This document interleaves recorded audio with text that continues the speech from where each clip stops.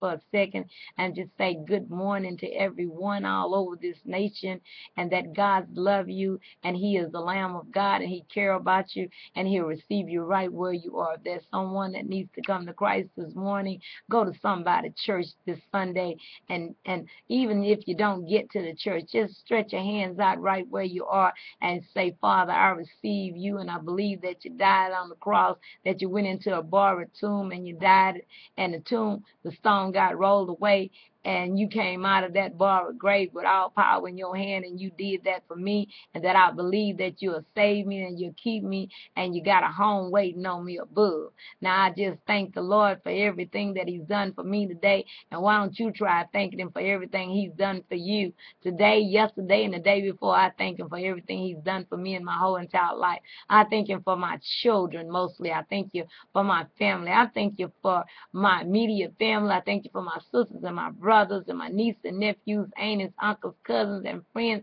I even thank Him for my enemies. He said, you know, Catherine, when you conquer your enemies, you know, that's what makes you look so good, because you got the Jesus Christ hovering over you. You got the Holy Ghost on you, holding on to me, baby. I said, yes, sir, Jesus, I'm not going to turn your garment loose, but your garment is too worthy, and it feels too good, and I know it's nothing but solid gold of love. God's garment is nothing but love. That's why the woman was healed with the 10 issue of blood.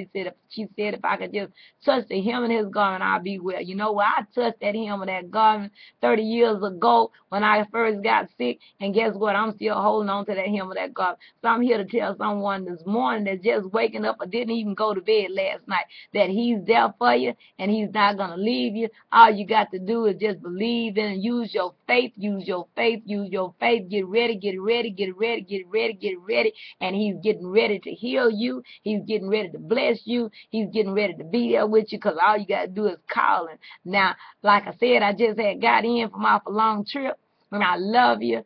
I love you, and I want to be with you, and I'll be here on each and every time telling you something about Jesus, telling you something about the Lamb of God. You're my friends, you're my sister, and you're my brothers. I'm Minister Catherine Harrison with Women Working for Christ.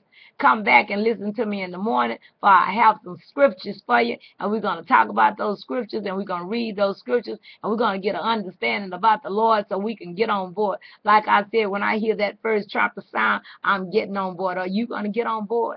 I'll see you in the morning. Been a pleasure to come in this evening and just say good morning and good night and good morning to you. I love you, my friends. God bless you and God keep you is my prayer. And I'll see you next time. Bye-bye.